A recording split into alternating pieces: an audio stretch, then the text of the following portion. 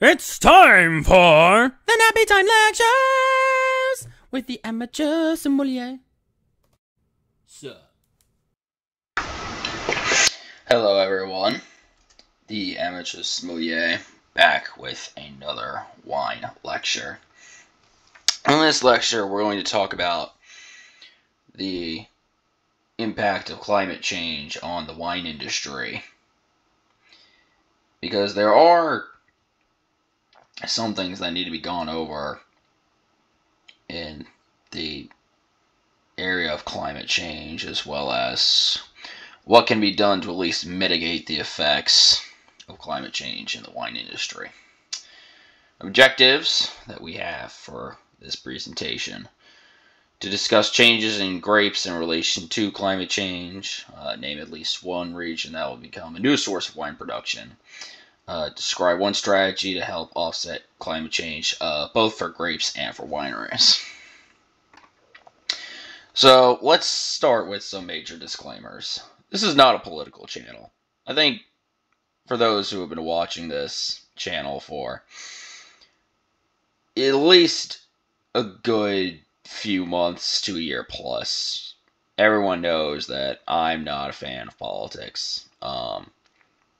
You don't need to go crazy in the comments about whether or not climate change exists, if it's not, if it's just a cycle of how Earth heats and cools, and, wherever you land on the spectrum with your opinion of climate change, I would like to not have to moderate the comment section on that. So that's the first thing. That being said, my background of science is not in geology or the sciences, etc. So I think something is happening. There's evidence existing that climate change does exist. Whether or not it is climate change or, again, the natural heating and cooling of Earth's surface and core temperature and all that, I can't say for sure. These are also models, the sources I found, based on academia. So no one is able to perfectly predict the future. I think that's quite certain. This presentation is more kind of a fun guesswork, grounded in the basis of what we see in reality and science, and what other people have been noticing and how they're addressing these issues. So, that being said, changes in grapes. Grapes are extremely sensitive to climate changes. As you get colder temperatures, the grapes don't ripen as well. There's lower sugar, there's higher acid, and, someone suffering with acid reflux, I don't like higher acid. I shouldn't be drinking wine technically, but that's a whole different story and phenomenon. Going the opposite end, the warmer, hotter temperatures, you're going to have lower acid, but you're also going to have higher sugar, and that translates to more alcohol, and the grapes will over-ripen. The models currently suggest that hotter temperatures are more serious. With the lower tannins and acids, they're needed to be reinforced with tartaric acid, I believe that's how you pronounce that, for mouthfeel and stability. So when you have a full-bodied wine, you'll notice the acid and the tannin, one does not overpower the other. A true full-bodied wine has both of those in balance. So if you have lower tannins and acid, it's kind of a weaker wine. It's not full-bodied. It's semi-bodied. So that has to be reinforced. As well, a lower tannins obviously decrease the color in the red wines. It's kind of more Pinot Noir kind of color. I know some of those can be dark purple, but usually they're going to be more regular purple, kind of going to a deeper red, or even like a rosé red core for the color. So let's talk about changes in vineyards. There's two very serious issues with climate change that vineyards need to worry about. The first one is the most obvious, being the rising sea level. If the sea level rises, obviously there's less land for vineyards. And the vineyards that are near kind of coastal areas near the ocean, those are going to be in danger of flooding. So we see this, California is the big one we worry about. Bordeaux is the big one we worry about. Portugal is also what we worry about. New Zealand, Australia, we can literally keep going. The inland vineyards, so even if you're farther away from the coastal areas, as the sea levels rise, you have to contend with more ocean water, which is salt water, basically, which affects the vine growth. If there's more salt, the vines don't grow as well. They need even more water. The salt just, dehydrates them out. It puts pressure on the vines to be able to grow properly. Kind of like blood pressure with the heart pumping the blood. If there's more salt, it's harder to pump the blood. The other thing, with rising sea levels, there's earthquakes being more possible. Obviously, California's not on here, but they're known for the San Andreas Fault. In the same coastal area, though, Oregon, Washington, British Columbia, go to South America, Chile, Argentina, and also New Zealand. They have, I forget what the fault line is around New Zealand, but there's definitely volcanic activity around there. I'm not sure where in the Pacific Rim, because I think it's the Pacific Rim in that area, but I don't know where that starts and ends. So changes in the wine region, so getting even bigger picture here. There will be regions with reduced viability. There will also, interestingly, be regions with increased viability. So as earthquakes, the rising sea levels, as they keep occurring more frequently, we're going to see France is already having issues, especially in the Bordeaux region. There's issues in northern Italy, Australia, we've said, Spain, California. Lower altitude areas close to oceanic coastlines. I mean, they're going to have to fight salt water, the flooding, a lot of other natural disasters. Very, very unfun time. Now, we did discuss in the previous slide, Oregon and Washington had risk for earthquakes. However, these areas also are higher altitude areas, and they're also further north or south from the equator, closer to the poles, which means that they tend to get less sunlight, all the time. So it's not going to be as hot. Granted, it's still going to get hot, but it's not going to be as hot. I found England to be the most interesting on this list, however. I really did. But apparently, from what I've researched, England's starting to get their wine industry is starting to become very robust. So I'll be very curious to try wines from England, actually made in England. I am. I'll have to keep an eye out for that, because they're apparently starting to get on par with some French regions. I don't think they're on par with Bordeaux yet, but I think they're starting to get up there with Burgundy, which is that's pretty big. The next thing we have to talk about, and if anyone knows me, I have a very irrational fear of bugs, spiders, etc. But the increasing temperatures most likely are going to increase the presence of insects and related diseases.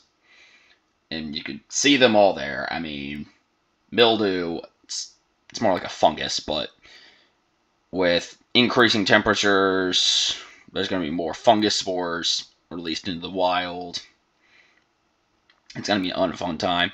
I'm going to be actually, I don't want to know how curious it's going to be that when the glaciers release and all the frozen viruses and bacteria just decide to release and just cause calamity. It's not going to be a fun time, I'll say that much.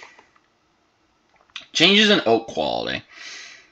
Now, you would think with more CO2 in the atmosphere that the trees used to convert the CO2, help them grow, and put more oxygen in the atmosphere, that this wouldn't be a problem. And I actually found this interesting too. Because, obviously we use wood barrels for wine aging. I mean, also lots of other aging for beer and spirits and lots of other alcohols. But as there is more tree mass, it will make more barrels, but they're not going to have the best quality. So they're going to be weaker and break more easily, which also leads to less tannin in the barrel getting into the wines, which will lower the quality of the wines. Which, for those of us who are not fans of the drier, heavy tannin wines, will be like, yay! But for those of us like me, we're going to be quite sad. And my theory on this, we got bigger trees, but the quality of the barrels is going to be more terrible. I think it has something to do with carbon bonding and how the barrels are made specifically. And at least that's a theory. I don't fully know how wine barrels are made. But let me know in the comment section if you want to know. Have me do a wine lecture presentation on how wine barrels are made. Wouldn't be the worst thing. So everyone asks, what can we do now in the present to mitigate the future disasters that could be coming from climate change? So we'll start with the grapes. The first thing you should do is shade the berries. The vampires, they see the sun, like, I'm blind, the light, it burns. They pull the cape over themselves, they try to hide. Kind of the same concept. Just not with, the obviously vampire sort of thing. I really just lost my entire train of thought on there. I apologize. But basically, yes, you shade the berries. Canopy usage. Whether you want to use like a sheet or literally just blackout curtains equivalent. It will affect the grape color, sugar, and acid levels. Because obviously you're trying to block the amount of sunlight that goes in to help the berries grow. And it,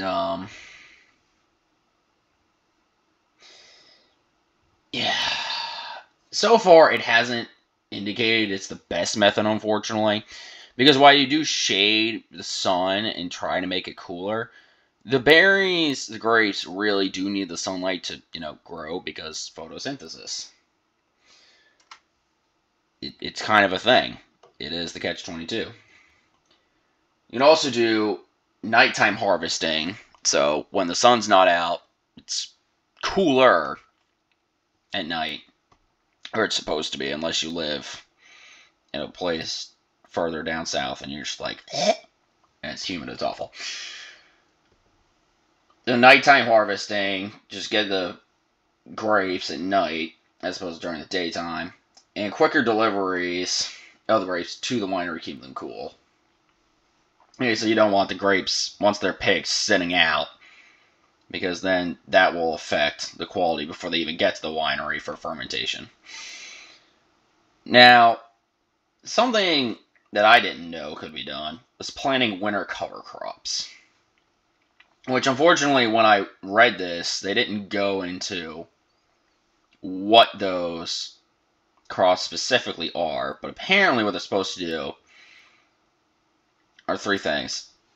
They minimize the soil erosion and maximize the water and nutrient storage. How they do that wasn't really gone into either. But it's a very interesting topic, I guess. You're trying to plant different foods, crops, in order to not drain the soil just having one crop being planted. It's kind of like the cotton issue that happened in the South in the 19th century, where you have all this cotton being planted, and they just kept planting cotton, but they needed to reinforce the soil because it was just draining the soil of all the nutrients. They needed to plant different crops to kind of revitalize the soil to then grow more cotton. Back in those fields all over again. The next method is probably one that most people would agree should be done, is water recycling. There's drip irrigation, partial root drying, and sustained and regulated deficit irrigation. Basically, they're just trying to capture the water that wasn't used, to help the grapes grow. Can we capture that water and then use it again to keep the grapes properly hydrated with water at the same time as there's no runoff going into streams and lakes? So we want to keep all that water for the grapes, essentially. Next point, it's a lot of words. It's an integrated pest management system. Basically, you want to minimize the amount of chemical-grade pesticides. You want to use more natural pesticides, because we don't want, a bunch of chemicals being on these grapes to then have them fermented. We like the all-natural stuff. I think most people like all-natural. They're just like, oh, there's a bunch of weird, crazy chemicals and possible carcinogens, and ooh, it's nasty. So that's the integrated pest management system. One of the harder things that is suggested for a wine or a vineyard is to move to a higher altitude or latitude. And the very simple reason is it's a little hard to pick up a winery or a vineyard and just move to a higher altitude or latitude. The first and most obvious being the grapes and the vines and all the stuff that's already in the ground. It's a little hard to just literally pick up the entire ground where all the vines and roots are. It's like, I'm just going to exchange this whole area of grapes and roots and vines and just take out this plot of dirt and grass or whatever from this higher altitude area, and we're just going to exchange them. Little bit difficult. Would be really cool if we could do it. Very difficult. Almost near impossible. And then, of course, you have to do, I think there's zoning regulations and requirements for land building, landscaping, lots of other things. It's a lot of, you have to get the government involved. And when the government gets involved, it's just not easy. I don't know what to tell you. I'm sorry. Government. Inefficient. That's what it is. The other last thing you do for grape varieties is grow different grapes that are more suited to the warmer climates. You can see down there. Most of these, I believe, are being done in northern Italy. I mean, obviously. Marcellan, Fiano, Vermentino, Nero d'Avola, I believe, are very northern Italy. I think they're starting to get farther south near Rome. But as far as I know, this is more a coalition of wineries and vineyards in northern Italy trying this stuff out. So, we just did a lot about grapes. So many about grapes. What do we do about the vineyards? Besides, obviously, attempting to move them and exchange plots of land, which is a little bit difficult. Cooling equipment to ensure completed fermentation processes. As someone who hasn't actually been behind the scenes at a vineyard or winery during fermentation processes, to see what equipment they actually use. I'm not sure how much energy is put into fermentation and how much is released.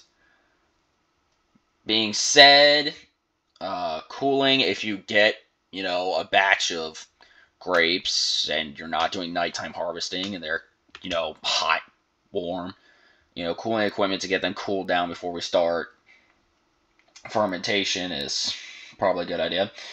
Reinspecting hygiene practices and antimicrobial use, that goes back to pesticide management. We don't want a bunch of crazy chemicals and bleach flying around getting into the wines. Using more alcohol-tolerant yeast strains. This, I'm going to go more into in the next wine lecture.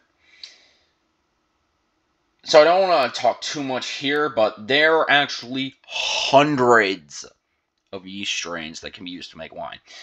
Now, how many of them can be used to make the wines we want, that decreases by hundreds. But, you take any yeast, it's going to convert sugar into alcohol. That is the process of how fungi live, how they metabolize sugar, and they just happen to make alcohol. It's a whole different lecture. We'll get there in the next one. Controlling sugar levels in must using ultrafiltration or reverse osmosis. This, again, relates to the alcohol-tolerant yeast strains. On the other hand, this is, hey, we don't want so much alcohol being made.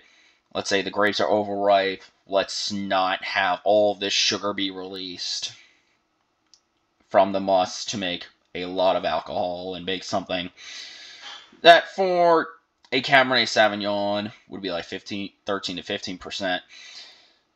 And then, since the grapes are overripened, they go somewhere between like 17 and maybe 20, which is close to a port. We're trying to control the sugar levels there. Next thing is consider acidification to prevent microbial growth and spoilage. This goes back to hygiene practices, antimicrobial use. We're trying not to use all the crazy, possibly carcinogenic sort of chemicals to be antimicrobial, hygiene, etc. Again, what I kind of just talked about, harvesting grapes earlier for quickly ripening grapes. If they over-ripen, you're going to have so much sugar, that creates more alcohol, you have to acidify. And that's harvest grapes earlier. And last one, which, I'm going to be honest, I don't know how this would actually work on a vineyard scale. Again, it's frankly not my current area of expertise. To reduce fossil fuel usage using solar and other renewables. I don't work actually behind the scenes at a winery, unfortunately, to be able to expand upon that. So there's a small problem with all this, as there's always a small problem. We need more research. Again, these are model-based projections. Nobody can accurately predict the future. Anything can happen. So maybe with the Paris Climate Accord, everything gets better, and we don't have to worry about it. Although, with lots of other countries being involved in policies, it could also get worse. I'm not going to name any names, although quite a few of these countries are in Asia, cough cough. There's certainly a variation of, we could be getting better with climate change, we could be getting worse. All we know is that the temperatures are increasing. I mean, that's what the science says. It's going to take time to determine if any implementation based on the subclimate of where you're trying to grow the grapes, the location, resources, is actually working. And unfortunately, it may not even not work at all, and then you need to adjust more, which takes more financial resources and other natural resources, and it just... it's a mess. It very much so is a mess. Me personally, and I'm extremely biased, and you all know this, something should at least be done, because I need my wine, gosh darn it. And, yeah. I like wine, even though I shouldn't have it. But that being said, thank you guys so much for... Wow, that went a lot longer than I expected. Holy banana fart. Okay. I thought this was going to be really quick, and then it just didn't be quick at all. Wow. I mean, I can't say I'm surprised, though. So if you did enjoy, leave a like, subscribe to the channel, and I will catch you guys on the next wine lecture, which, geez, depending on how this went, it's gonna be a long one. Oof. All right, and last thing, of course, sources provided by the links below. Thank you so much for watching, and we hope you all enjoyed. Have a wonderful evening, everybody.